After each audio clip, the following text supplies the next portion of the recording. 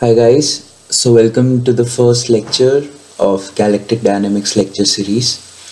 So in this lecture I'll be throwing in some numbers just so that we realize the situation, that how our galaxy in particular looks like, how many stars it has, what's the velocity of the stars typically and stuff like that. Plus I'll also be talking about certain assumptions and approximations, the basic assumptions and approximations that are made while studying galaxy as a whole, because galaxies, though it consists of stars, it's not studied as individually for every star. It's sort of a bulk dynamics which is ruled by mass distribution and the potential of the galaxy as a whole. Now, making assumptions in any theory, it's very important because it really simplifies our life. It simplifies the equation under study. And most importantly, for example, if you have a given system and you make an assumption about that system and you proceed with your theory, with your calculations, and you find out that your result matches with the actual observations of the system, this means that your theory is correct, which basically means that your assumption in the beginning was correct, which means that your intuition about the system was correct. So it helps in developing a better understanding of the system. Now, prerequisites for this lecture and the upcoming lectures would be that I'm assuming that you people have basic knowledge of coordinate systems. For example, we'll be dealing in spherical coordinates and cylindrical coordinates and Cartesian coordinates. So one should know the velocity conversion from one coordinate system to another, the position conversion from one coordinate system to another. Plus, I'll be assuming that all of us know basic classical mechanics like Lagrangian and Hamiltonian and canonical momenta and stuff like that, which is not required particularly in this and for near future videos, but it will be important. The symbols that I'll be using are usual. Phi, the Greek symbols. Phi is for gravitational potential, rho is for the density distribution, etc. Okay, so let me begin.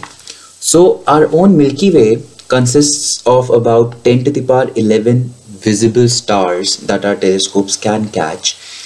And the gas that it has is about 10 to the power 10 solar masses. So this m dot right here, it's a symbol of solar mass, which is equal to the mass of the sun, which sits in our own solar system. Now the gas, it doesn't, the majority of the galaxy, it's stars and it's dark matter, and gas doesn't really play any major role in the dynamics of the galaxy. But just to give you a number, it's right here. We won't be dealing with the gas dynamics. Moreover, in a galaxy, though there are 10 to the power 11 stars or maybe more than that, so you might say that there could be collision between stars, but collisions are rare. So we don't talk about collisions in stars. In the galaxy, the collision between two stars in a galaxy are so rare that we really neglect it. Just to give you an approximate idea that why is it rare or why is it not physical to consider collision between two stars, here is a small easy calculation. So this mean free path lambda equals 1 over n sigma, where n is the number density of the particles in a system and sigma is the cross section of the particles. So mean free path, it's the mean path between any two particles in a given system. It's by definition of mean free path. So if we consider our own galaxy, and let's make an assumption that all the stars resemble our sun, so all of them have R naught as their radius, which is similar to the radius of the sun, and m naught as mass of every star, which is same as mass of the sun. So if we make this assumption, which means that there are 10 to the power 11 stars with this mass and with this radius, so we can calculate the cross section using pi to r dot to the whole square, where r dot, the radius of the sun, is 7 into 10 to the power 10 centimeters. Moreover, since we are considering 100 billion stars in our galaxy, so if we consider our galaxy to be a perfect disk with a thickness of 1 kiloparsec and the radius of 10 kiloparsecs. So yes, we'll be talking about in kiloparsecs and not meters and centimeters. You can see the conversion here, that 1 kiloparsecs equals 3 into 10 to the power 21 centimeters. Since galaxy is huge and distance between two galaxies is even greater, so we'll be talking in kiloparsecs. So if we consider this, our galaxy of radius 10 kiloparsec and thickness 1 kiloparsec, this is the number density that it boils down to, provided 100 billion stars. So we get our mean free path using this formula as this. You can do this calculation. It's pretty much an approximate number. Now if we talk about interval between any two collision, an average time between any two collision is given by lambda over v, where v is the random velocity and lambda it's the mean free path. So basically time equals distance upon velocity, and the random velocity in our galaxy is near about 40 km per second. So average random velocity of any star in our galaxy is 40 km per second. So the time between collision of two stars is approximately 10 to the power 19 years. Now this time between any two collisions of a star on an average is much greater than the age of the galaxy itself, and the age of the galaxy is about 10 billion years. So as you can see that the collision of time, the collision time between any two stars is 10 to the power 9 times greater than the age of the galaxy itself. So it's not very physical for two stars to really collide, but which they do, but we don't consider it. So now stars, which means that the star motion is totally governed by the gravitation and not collision really. So every star pulls another star with some gravitational force, and that's how the overall potential of the galaxy is developed. Now in our lectures we'll be also talking about various galaxy models. So there are spherical galaxy models, there are cylindrical galaxy models, there are even complex galaxy models.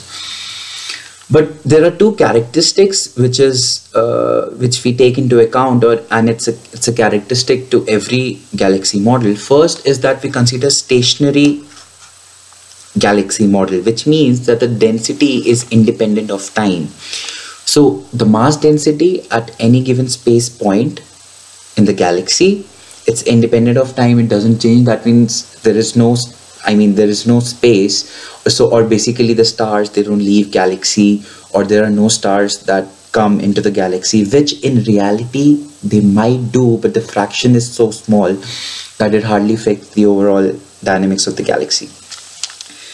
So our mass distributions that we'll be talking about is time independent.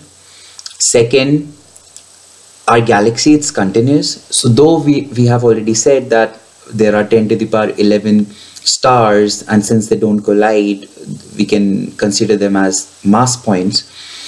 But even though, having said that, the densities that we'll be talking about would be continuous, and we'll be talking about continuous potentials as well. Since it's not physical to calculate potential at every star by summing up the potential because of the rest of the stars, it's not really physical. And this assumption that the potential and the mass distribution is continuous really gives us what we really observe using our telescopes and simulations. So it's a nice assumption. Also, since a galaxy is a huge system and it's a bulk system, every star has an effect on another star, so it's a bulk. They affect each other's motion. There is a rotational curve like this. I'll just talk about it in a second. So this assumption is really nice. So these two are the characteristics to every galaxy model that we'll be considering. Now let's talk about our own galaxy, which is a disk galaxy. So Milky Way is a disk galaxy. So here is a very bad diagram of that galaxy. So our galaxy, it's not perfectly disk, but it's an exponentially decaying disk in the sense. So if we consider ourselves in a cylindrical coordinate, so this is our axis and this is Z axis. So this is the center of our galaxy. It's an axial symmetric mass distribution and hence axial symmetric potential distribution. Our sun sits right here, about 8.5 kiloparsecs away from the center of the galaxy. The stretch of the galaxy is about 25 kiloparsec. Its height over here, sorry I haven't mentioned, it's about 5 kiloparsecs I guess. And this is how one would give the mass distribution of the galaxy in cylindrical coordinates in R and Z as rho naught, where rho naught is the density of the galaxy at the very center of the galaxy, times exponential minus R upon RD, where RD is the disk scale, the radius scale of our galaxy, which is characteristic value for every galaxy. It's not constant for all the galaxies, times the exponential minus Z over ZD, where ZD again is the Z scale of the galaxy. It sets the scale of the galaxy, basically that how far the galaxy is stretched in R direction and Z direction. That's what ZD and RD are. So it's a simple mathematical formula, and it's very helpful, and it really approximates our own galaxy. We'll also be talking about rotational curve. So this is a rotation curve with rotational velocities of stars in the disk on the y-axis, and on the x-axis we have the radius, how far the stars are from the center of the galaxy. So our galaxy consists of of visible stars. Our galaxy consists of gases also. Sorry, I haven't plotted the rotation curve of the gas.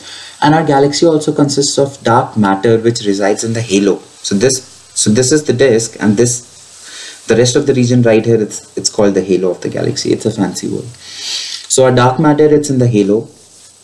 That's the so these are the independent rotation curve because of the disk.